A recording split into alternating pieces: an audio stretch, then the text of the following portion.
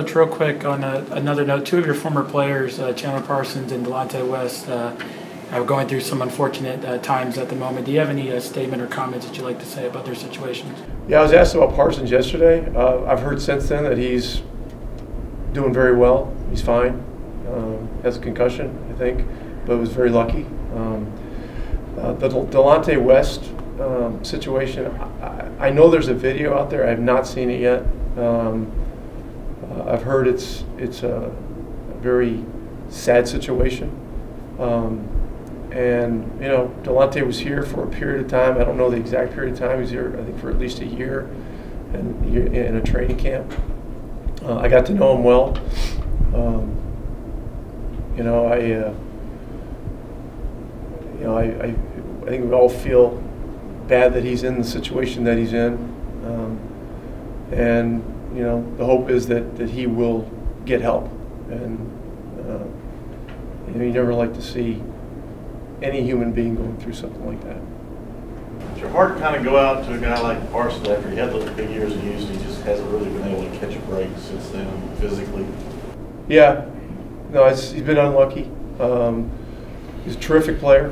You know, he had 2 really good years here, and then you know, the second year got difficult as the injury thing hung around and lingered again.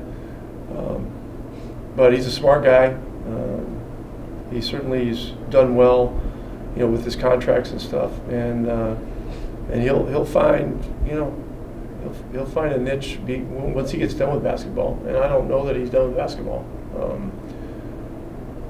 but he's a guy that people around here, when you mention his name, you know, there's people smile. I mean, he had a memorable 2 years. He's a engaging guy that has a great IQ for the game of basketball, and when healthy was a really fun player to both play with and watch. You guys had a really nice stretch defensively at the end of the game the other night against Portland. After checking out, what were some of the reasons that led to that kind of defensive success at the end of the game? Well, we did some good things with aggression. You know, we got a steal or two. You know, I think also, you know, our depth wore on them a little bit. I think fatigue came into play for them. And, you know, that's one reason you try to build a roster with a lot of depth. So, you know, that was a tough game. And you know, these games, you know, in mid to late January are challenging for everybody.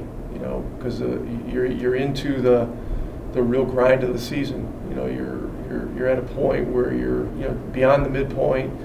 You know, the All-Star game's coming around the corner, and it's just, you know, it's really important to stay focused. Luka, either soon, you would think soon, is going to catch or maybe pass Jay Kidd's franchise record for triple doubles. Does that particular feat amaze you, astonish you, or is it not? Is it just? Yeah, it's amazing. It's amazing. It's a.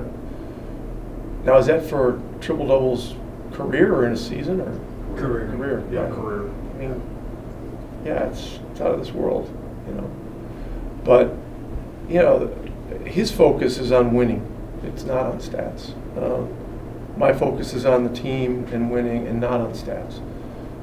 That said, it's, you know, the statistical aspect of this is something that's very much out there. It's very much flies around social media at, you know, breakneck speed, and it's a big topic, and people are fascinated by it, and you know, and I understand the fascination with it.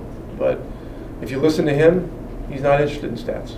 He's interested in the team and trying to win games. And that's even more cool than triple doubles. Are triple doubles a reflection of being more interested in the team, do you think, just by nature?